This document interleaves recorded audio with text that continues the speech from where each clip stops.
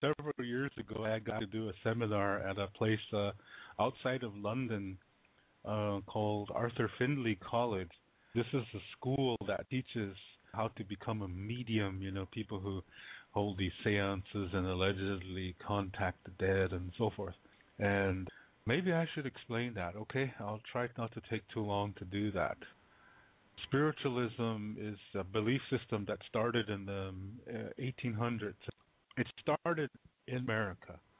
At that time, America was only on the eastern part. Yeah, it wasn't in, South Dakota, Wyoming. That all that wasn't existing yet.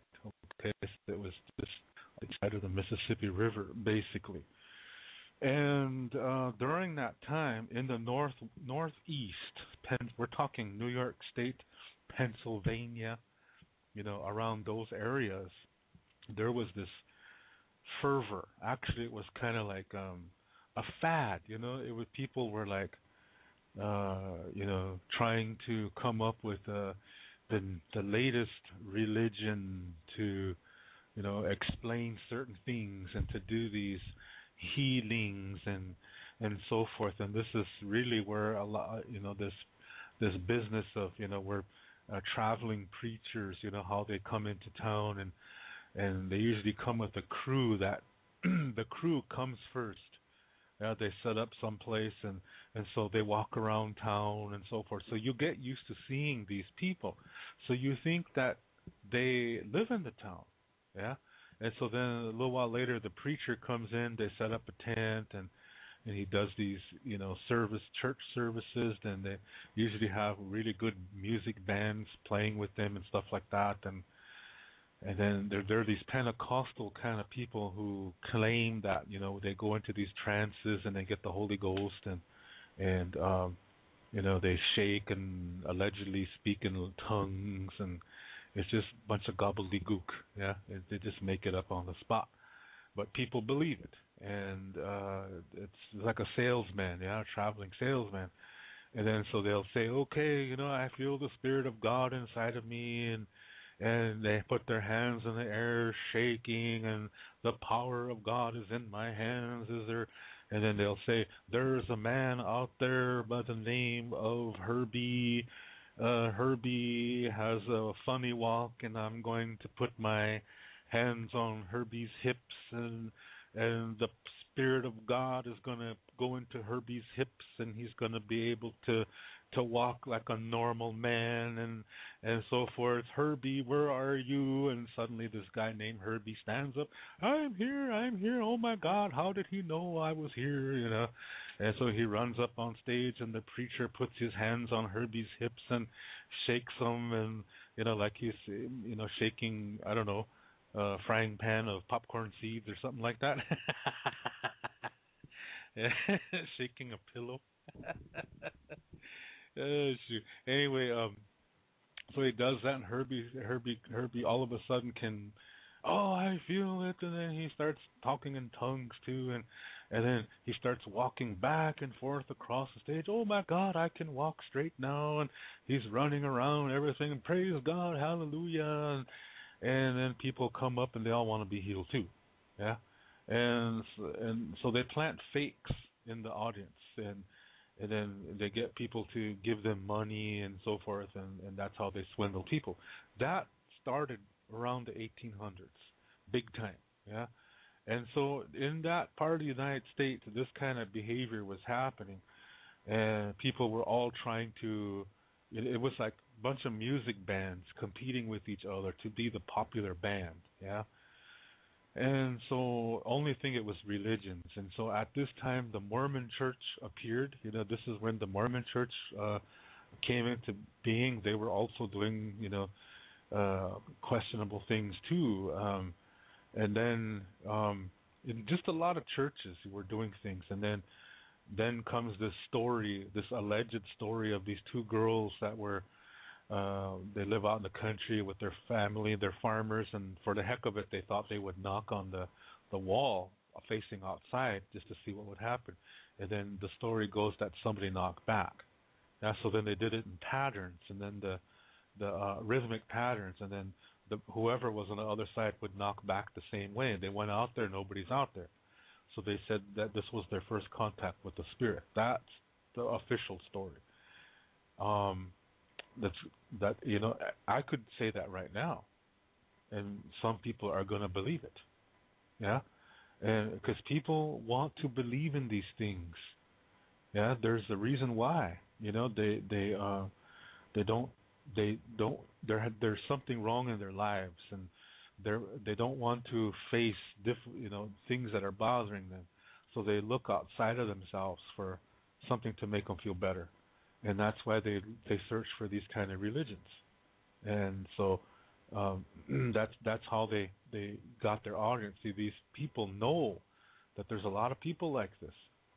Yeah, so they know how to scam them out of their money, so they can scam them out of their money. Yeah. So this is the kind of behavior that was happening, and spiritualism was one of those movements as well.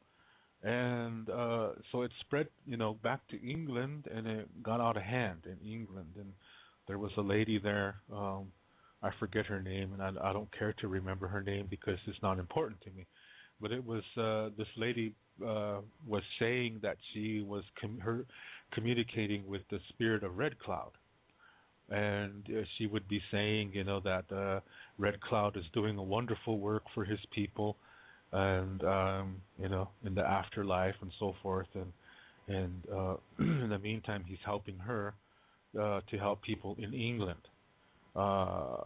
So that was she was a real good con artist, yeah, and so she tricked a lot of people, and they believed her. See, back in those days, it's much easier to trick people than it is today, because today we have all kinds of technology that can either you can figure out somebody's a hoax, or you can use that technology to fool others. Yeah, so it can go either way. Um, but nevertheless, this lady, she was doing all these so-called trances and seances, and allegedly Red Cloud would speak through her and stuff like this, and people believed it. And so this is essentially, what was going on. And then so other of these other mediums like this were all they were all in competition with each other. Yes, they're all trying to say, okay, you know, well, I'm talking with the spirit of so and so, and everybody is, they always choose well-known people. Yeah, and so it was really a circus, actually, is what it was. And then it got popular because, like I said, people are afraid to face the things that are troubling them, that are bothering them, and so they look for something outside of themselves to take that feeling away. So that's why they look for these kinds of religions and these kinds of nonsense, and to try to find hope there, to try to find something in these religions to take away these things that are bothering them in their life. And so that's how religions grow, yeah? Because people know that most people who have something bothering them, they're not going to face it. They are going to, they're going to deny it. They're going to hide it, and so they know that religions can grow fast among those kind of people. So that's what they prey on. Yeah, they prey on these people and so forth.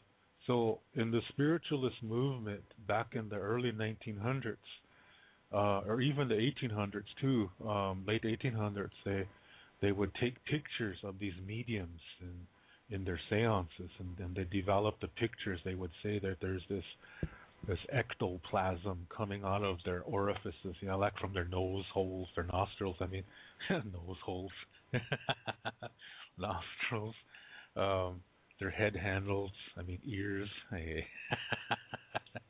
But wherever there's a hole, that kind of sounds funny. Ectoplasm comes out of there. but it's supposed to be kind of like a goo or whatever that solidifies as soon as it comes out, and then that when you look at these ectoplasm, there's supposed to be pictures of people on there who died. And but what's really suspicious is that if you look very closely, they're all pose. Yeah, they are. They're all posing, and they're always in well dressed clothes. So this is telling me that this is a forgery. Now, what is really happening is in early 1900s Photoshop is what's going on. It's fake. Yeah, and so they do this, and they use these pictures to bring in new followers, yeah, new members to this religion called spiritualism, and so people will fall for it. They have what they think is evidence, and this is what they do. See, this is what these kind of religions do. They know how to create illusions, and so when they can do this, this is how they pull in their followers. Yeah, they're like magicians, is what they are. I mean, even it still happens. Yeah, it still goes on. So anyway, this movement called spiritualism. There was a guy named Arthur Findlay. He's kind of a rich guy, and he was really into this stuff because a lot of well-to-do people had nothing better to do with their time than to get involved with these kind of things. And so he got into this, and in his will he left his estate to the spiritualist church to use as a campus to further the studies of spiritualism and teach spiritualism as well. And so they call that place Arthur Findlay College. Yeah, and it's a really big estate outside of London. It's in the town called Stansted.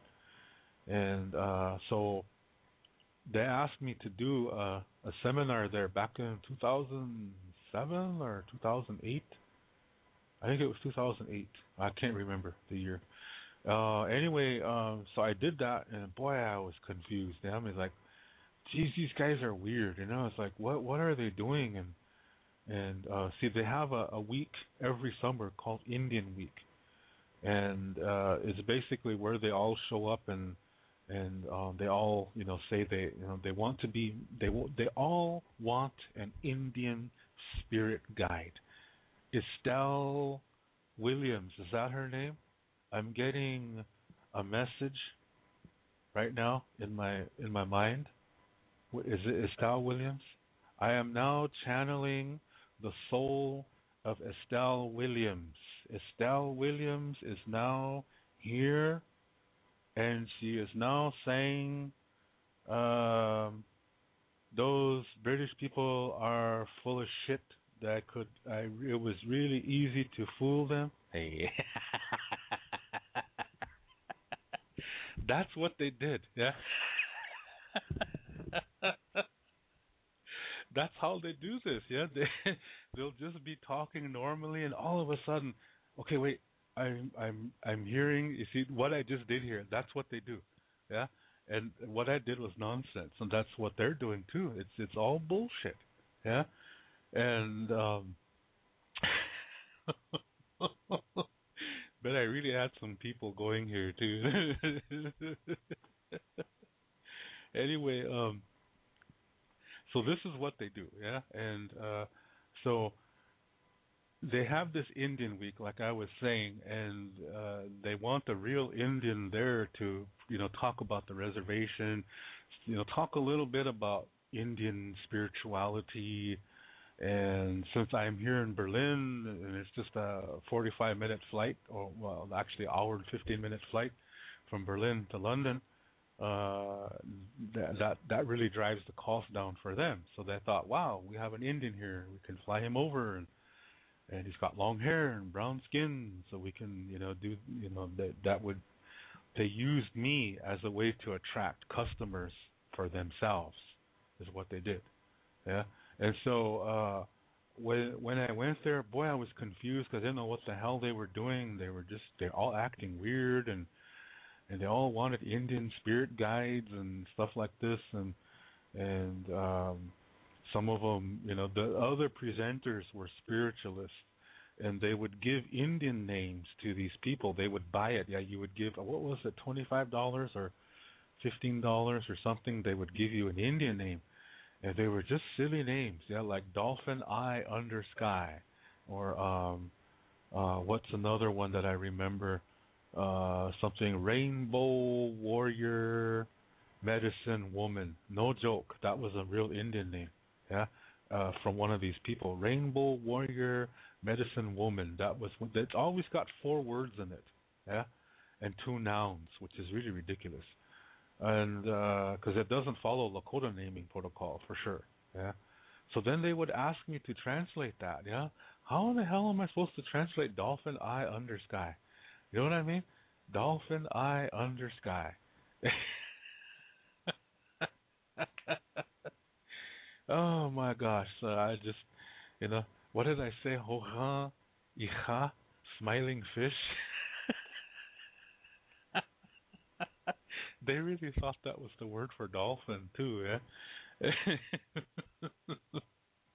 Yes, there are dolphins just flopping around on the prairies of South Dakota. Yeah, that is part of our vocabulary. Yes, that is true. Oh my gosh. Anyway, so this is they would ask me to translate their names into Lakota, and I was like, God, this is ridiculous. And they were offering money to me to do that, and I just said, no, no, no, I can't do that. That's not my thing. And you have to. That's just I just don't do that. Sorry. And anyway, I was wondering how come they don't do that today? Yeah, this going into trances and ectoplasm coming out of the nose. Why don't they do that anymore? And so I asked what's her name? Now I remember her name. Jesus, I couldn't even think of her name. Maureen, yeah, Maureen, that was her name. Maureen Mermaid. Was that her name? Maureen Mermaid? Something like that, yeah. I can't remember the full name. Anyway, uh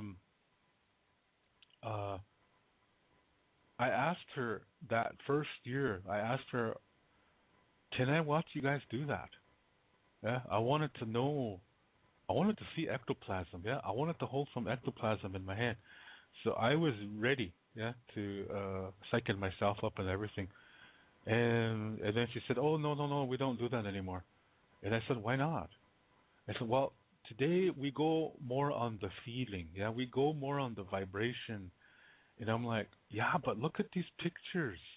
Yeah, of in the early 1900s, and you see these people using, you have ectoplasm coming out of their ears and nose. I want to see that." I said, "I want to hold that in my hands." And I also, some you guys are all saying you have, Indian spirit guides. I want to hear them, and I want to talk to one of them in Lakota. And her face kind of went white, whiter than it already is, and she knew I was ready, yeah, and she really made all kinds of fancy reasons and backed down. And she said, "Oh no, we don't do that anymore." And it's she said that because people are out to, try to expose us and stuff. I said, "I'm not." I said, I want to hear what an 18th, 19th century Lakota sounds like. I have no clue. I said, "I really want to hear a spirit from back then speak Lakota in the way they spoke Lakota. And I want to see if I can understand it." I said, "Yeah." And she didn't know what to do after that. And so I just said, "Okay." I just let it go. Yeah. So she didn't take me. She didn't take up my request. Yeah. So I let it go. Then the second year, I did this the following year too, and this is where I met Pam. Yeah, my Scottish friend here, and she wanted to hear the things I had to talk about. She's from Scotland originally, and she lives in London, and we got to know each other before that on email and talking about Lakota things and stuff like that. She had a friend who went to Cheyenne River and or somewhere over there in one of the reservations and was volunteering and stuff like that. And so Pam, I think, found my website or something and was emailing, asking questions. So and she wanted to know if I was ever going to do a seminar over there, and I said I was, and I invited her to come check this out, and so she did, yeah. So that's when I first met her, and the first night I remember, there's Pam was not amused. I remember that because there was a bunch of crazies going around, yeah. And oh my goodness. Anyway, so she just came to my sessions only, yeah, after that because some of the other presenters were doing really weird things. Like one of them was they had a medicine wheel and they made a game out of it, yeah, and put all these things on the wheel and you had to whatever, and Pam was saying bingo. And that didn't sit too well with the other presenters, so because they're white, yeah. The other presenters are British people, British white people. Well, except for that one lady, Jackie. She was halfway okay, but the other two are something else, yeah. And they started to say things about me, very negative things about me to their participants, and I think that didn't sit well with a lot of people, including Pam. Yeah, because I was contacted later by a couple from Ireland that were there, and they told me the same things that Pam told me of how the guy, one of them was a guy, and how he was saying things about me that he said that's not respectful, what he was saying, and it was all basically. I think they were getting jealous because a lot of their participants were getting excited about the fact that I was there, and they were losing interest from those people. I mean, those people were losing interest in them. So to get them back, they would say bad things about me. Yeah, these presenters would say bad things about me. So there was this political nonsense going on in the background. Well, anyway, like I said, Pam stayed with me in my seminar sessions, and which was and she wasn't the only one. There were others too that wanted to only hang in my sessions, which was totally fine with me. We were the handful in that group that were the only sane ones there, to tell you the truth. Well, anyway, one of those evenings, this is a week-long seminar, and as the seminar, towards the middle of the week, they start letting loose. They start dressing in what they think are Indian clothes. Yeah. So there was this one lady. I'm not gonna say her name. I remember her name. Yeah, and I'm not gonna say it. But she came out in one of the. I'll tell you something. I've seen better dresses on Hollywood Indians. Okay.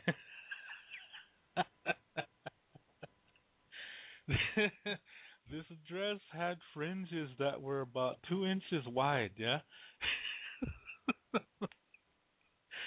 When you go through a car wash, yeah, and remember there's a part where you these things spin around like that to kind of brush against your car, like they're supposed to dry it or something like that.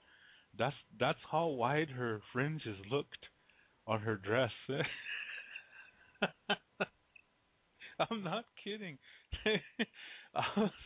I really had a hard time not laughing. I was like, dude, you can't be serious. This lady was just serious, yeah? These fringes were, my goodness, they were the fattest fringes I ever seen. And Pam was sitting beside me. she saw this lady and she really made the funniest face. Pam did, yeah. She leaned over and started to sing this song, yeah, Running Bear. Oh man, that's one of the funniest times we ever had, yeah. Oh, that was so funny. That oh my goodness. So ever since then, we kind of call this song the Arthur Findlay national anthem. Yeah. Oh my goodness, that's one of the funniest moments I ever had in my life. Yeah.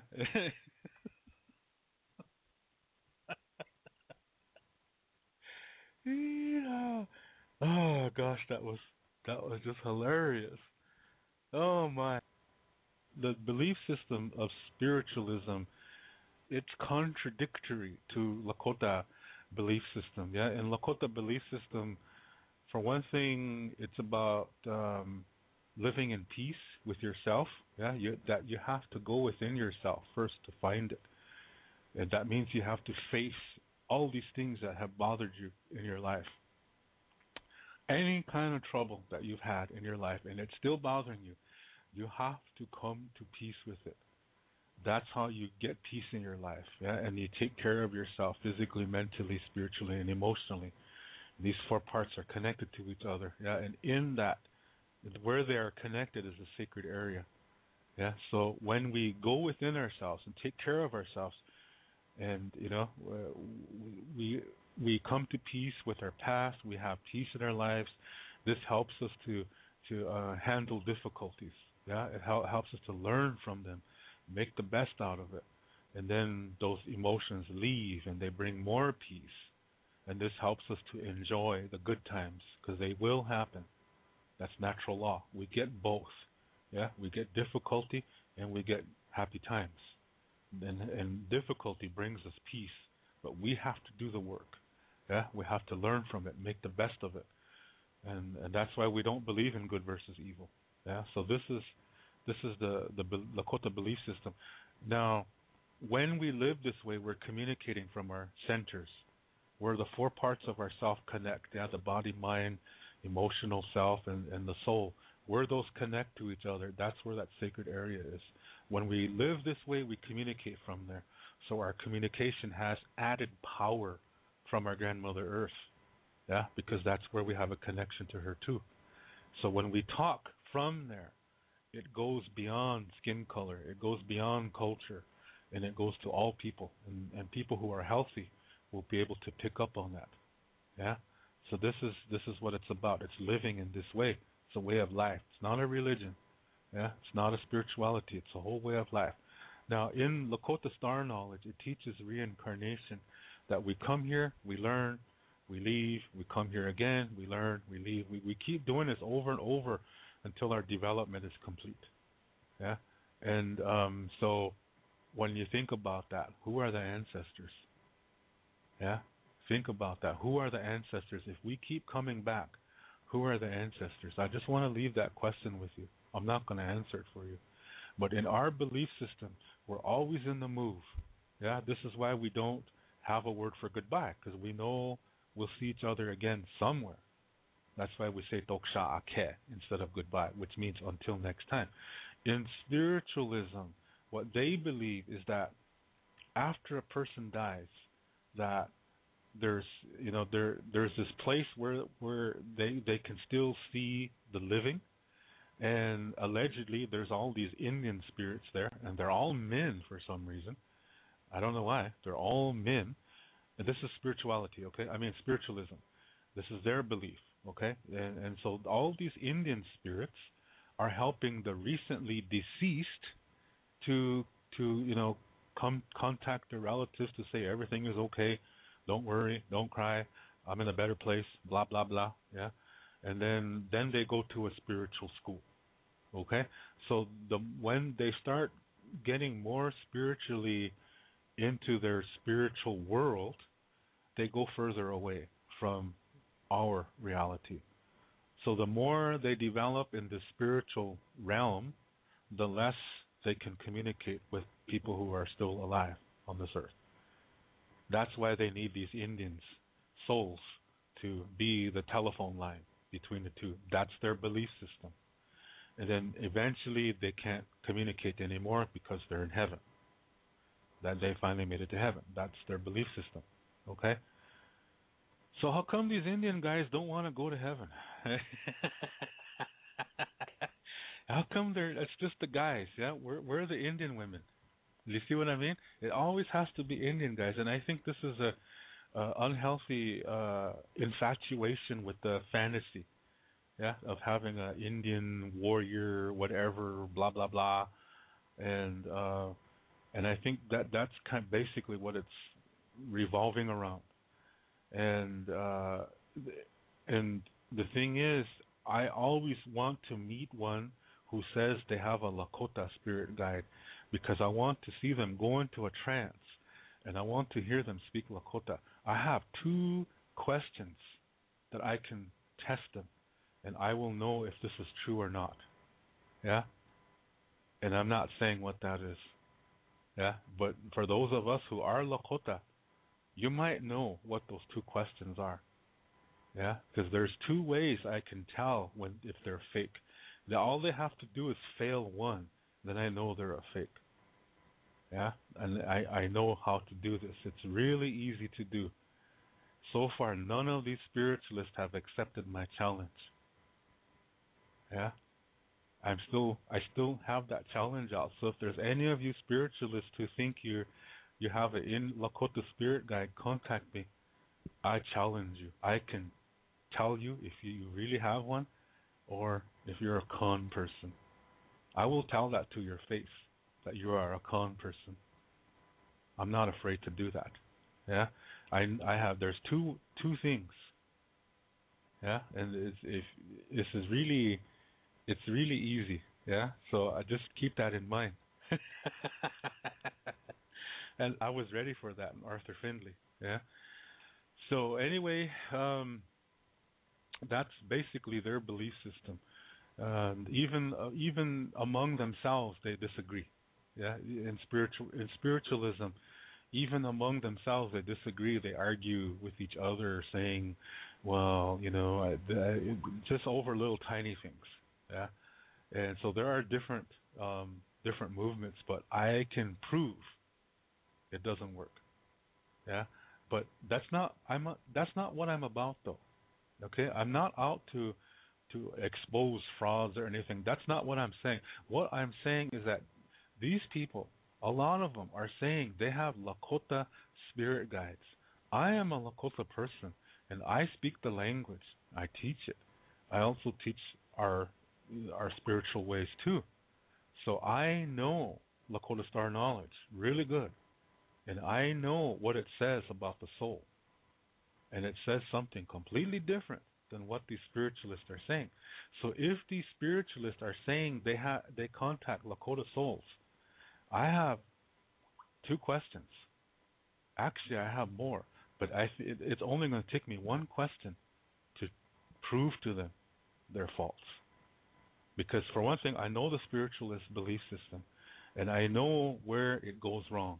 I know where it is dualistic, and I know where it is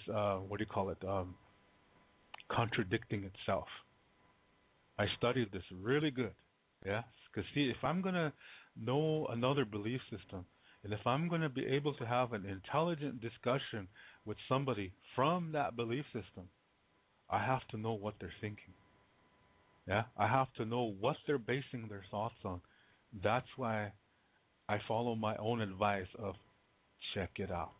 Yeah, take the time to check things out and learn about it from as many sources as you can. Don't just believe the first thing you discover. You got to check out as many sources as you can. From those sources, you will figure out who's telling the truth. Yeah, and then from there you can analyze it. And okay, where is it swinging? Is it swinging towards duality or Lakota Star knowledge? Yeah, duality is when you only see two perspectives, and you have the tendency to say one is good, and you choose that. and go against anything that you disagree with. That's duality. Lakota Star Knowledge says there's at least three perspectives to everything, and there is no good versus evil. Yeah, those are the differences. Spiritualism is dualistic because it talks about evil spirits. They don't exist. Yeah, that good versus evil is a creation of mankind. Mankind being afraid of things that it cannot control because of low self-esteem, because of inferiority complexes. You see, when they're encountered with a difficulty, they don't handle it in a healthy way. They even deny it. So that's the reason why the emotion gets stuck inside of them. And because of that, they cannot develop emotionally. This is why they have emotional insecurities. This is why they have inferiority complexes. So to try to pretend or talk themselves into being in peace, they create a belief system and say, okay, there's a trash can, a spiritual trash can in this belief system. I just got to put my troubles in there, and it's gone. Now I'm a free man. Hallelujah, I am born again. That's basically what they're doing. They're like being little children, creating something that's not even there, and then, saying they're putting their troubles in there, and now it's gone. The only way you're going to get rid of your troubles is to face them, to come to terms with them, because they are actually going to help you. When you do that, they're going to really take you far in your life. So it's as scary as it is. In the end, it's going to really take you far. Yeah, in a healthy way. So this is why in Lakota Star Knowledge, there is no such thing as good versus evil. But spiritualism has good versus evil. It's duality. So when I was talking about Arthur Findlay College, that's now you know what I'm talking about. And the people that go there, like I said, towards the middle of the week, their craziness kicks in even more. They start dressing up in really ridiculous clothes, and they say this is what their spirit guide looks like, and they look like they just walked out of the circus makeup tent. Seriously, I'm not joking. There's some goofy things going on there, and that's, to me, a really disrespect. Yeah, and they toy around with sacred items like the pipe and stuff like that, and they have people coming there to tell them what they want to hear. I wasn't that way. I told the truth. Therefore, they didn't ask me back. Yeah, because I was saying things that were true, but it wasn't what they wanted to hear. See, false prophets tell people what they want to hear, and I'm not a false guy.